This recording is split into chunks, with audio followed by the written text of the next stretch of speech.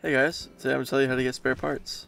Now spare parts look like this, and they can be found basically anywhere around the map in many different locations. I tend to get my spare parts from military bases, such as these, because they have them, or at least the bunker has a lot of spare parts in it, on the shelves and such.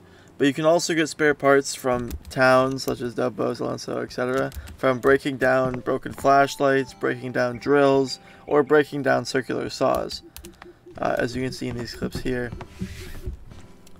Now, spare parts are very crucial to base building because they allow you to make electronic locks for your doors, which is the whole reason why you'd have a base. And that's how you get spare parts.